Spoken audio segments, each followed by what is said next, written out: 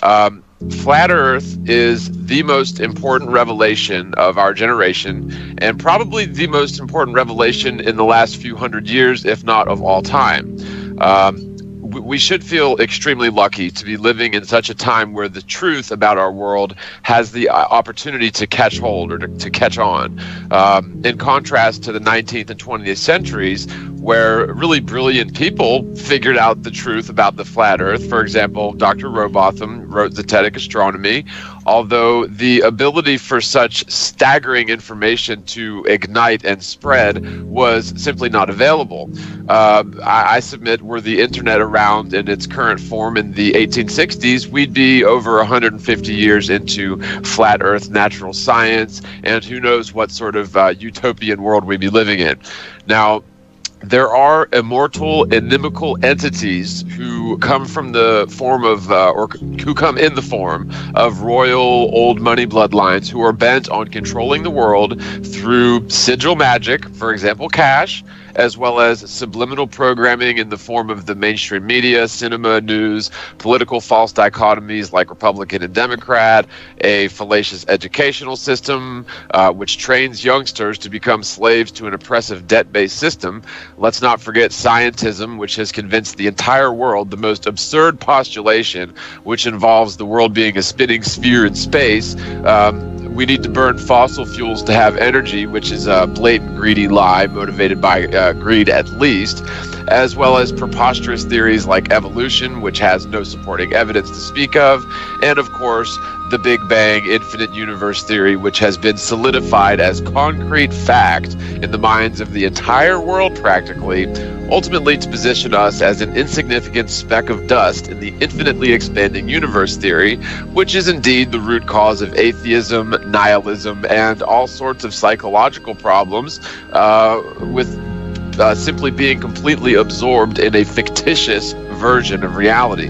Now, in this fictitious version of reality, which is the globe, it allows the so-called illuminated elite controllers of the world to use this fact against us, this fictitious version of reality against us, to an unbelievably profound extent. Flat Earth truth, again, is the most powerful antidote to the corporate fascist world government, which is already in place, sort of in a beta state, complete with their centralized World Bank, modeled after the usury, illegitimate, illegal Federal Reserve scandal of America. Now, when the world becomes completely aware of the lies of scientism and theoretical physics, which one day that will come, there will be a paradigm shift so profound that it would be more disruptive to the status quo than a hypothetical moderate meteor strike or moderate nuclear bomb attack. Of course, neither of those could possibly occur in reality, but when the stationary plane Earth is finally realized and accepted as obvious fact, the social repercussions would be orders of magnitude more powerful than any war, cataclysm, or some other sort of revelation. Now, these so-called elite interests that I've been speaking of do not want the status quo affected, as a small group of people control about 99% of the wealth, real estate, physical assets, and businesses of the world. Because flat Earth truth is such a grave threat, we should absolutely expect to see agent provocateurs inserted into the flat Earth community, which it is indeed a community, in order to divide the grassroots movement into opposing factions or opposing camps, which will eventually be used to nullify one another or cancel each other out. Ultimately, you'll see the flat Earth movement self-defeat itself from within if these plans come to fruition. Now, at that point, if the flat Earth movement self-destructs from within, at that point, when the grassroots movement is in shambles, there will be sort of a corporate fascist flat Earth anti-authority setup to commandeer or co-opt the truth movement, claim it's been debunked, and then our grandchildren are learning about how fast they're spinning around, orbiting the sun. Now, they, in quotes, have been controlling populations for many, many generations.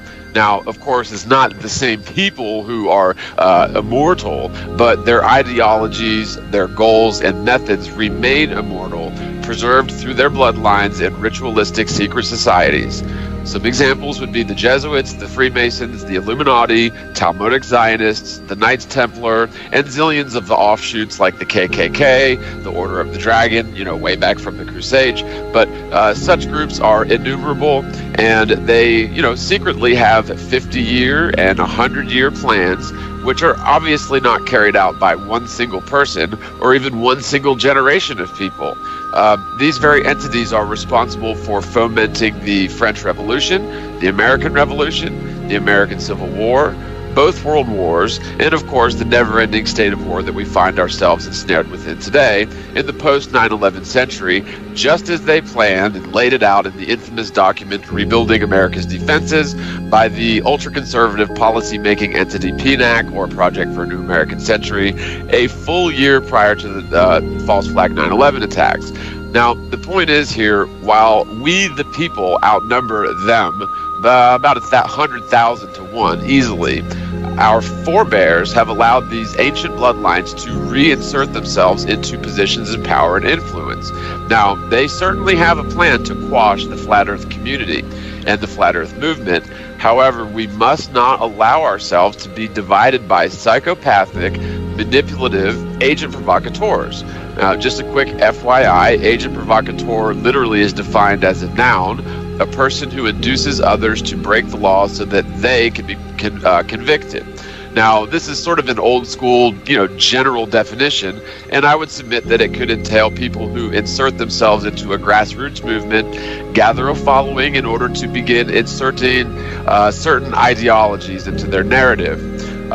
They will appear to be genuine people of the grassroots movement. They will usually appear to be the most prominent figures within that movement.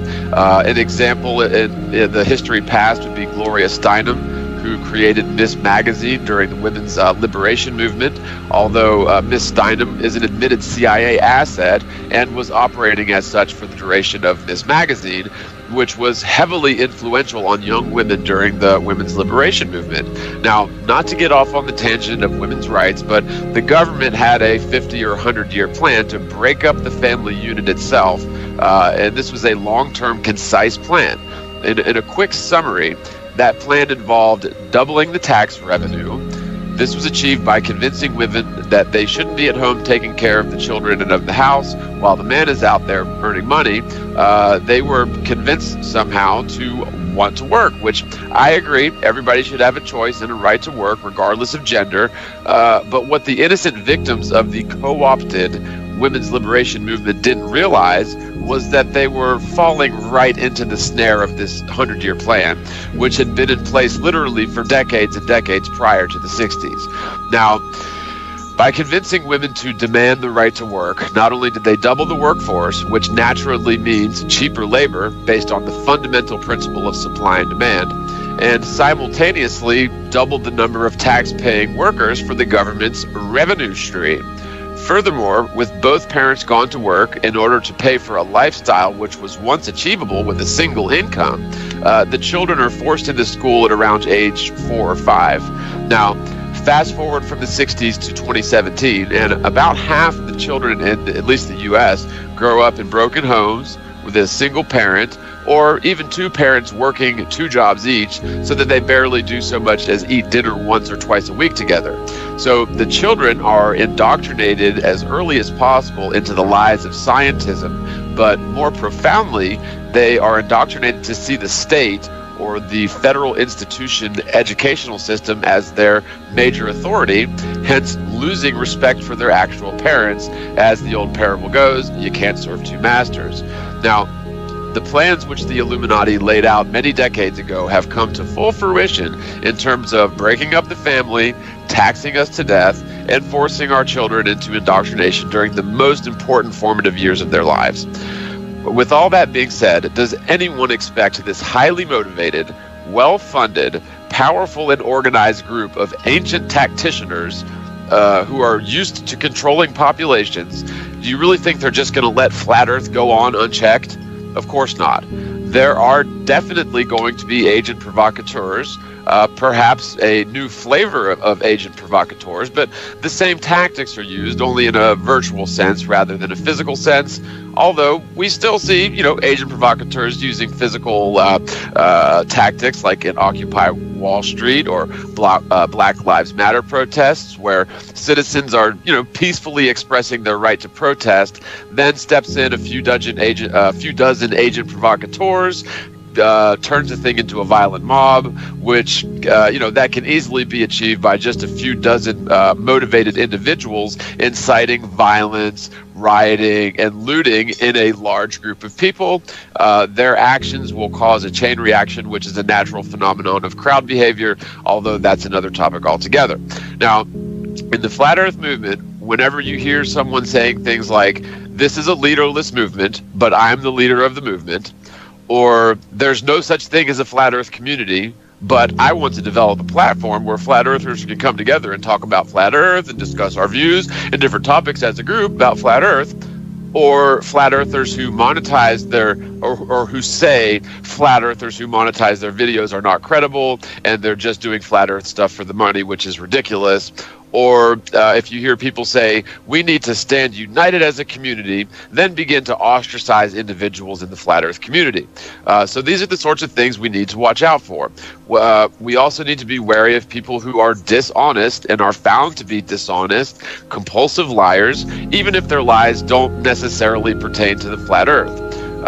The best way to destroy the Flat Earth movement is to invent a leadership role, which is ridiculous, and supplant some cult of personality into this leadership role who will ultimately discredit the Flat Earth truth by proving to be either untrustworthy or a non-credible source of information. Flat Earth, I'm sorry, but it belongs to everyone. The world belongs to each and every person equally, just as the truth belongs to everyone equally. Nobody can patent the truth and claim royalties on other people's dissemination of the truth. Now, as much flack as we get as flat earthers, I feel like the Globebusters is among the most open, honest, credible, and welcoming segment of the flat earth community, which is why I've stuck around with you guys for so long. As, we're simply after the truth. We want to hear everyone's thoughts, views, and opinions, even if we don't necessarily agree with them all the time. We can all stand on common ground, literally common ground at least, that the world is not a spinning sphere. Now, that is the main differentiation between flat earthers and everyone else. Sure, within the flat earth cross-section of the population, we're going to have disagreements. We're going to have debates, talks, and maybe even play the role of devil's advocate to help our fellow flat earthers own their arguments. One thing we will never do, or I will never do personally, is ostracize fellow flat earthers because I disagree with them on menial issues. We may argue, and the arguments may get heated, even hypothetically, but at the end of the day, we're all on the same team here. Anyone who has the gumption to come out in public and stand up for what they know to be right, in spite of the personal adverse repercussions, will always be held in a special regard, in my opinion. We definitely need to stand unified, however, on common ground, lest we be divided and conquered, which is the oldest and most effective method in the playbook of our adversary, who represents deception, evil, and disharmony. In order to fight against this adversary, we must stand together as one unit, and we simply cannot fight evil with evil. We cannot fight fire with fire, and you cannot fight disharmony with disharmony. It is my personal mission, even if I'm just speaking for myself here, to bring truth and light to as many people as possible. I certainly have no intentions of making enemies with anyone, even globetards, and especially not fellow flat earthers. With that being said, we really must watch out for people claiming to be flat earthers, yet continuously driving wedges between segments of the flat earth community, and then scoff at the idea of a flat earth community.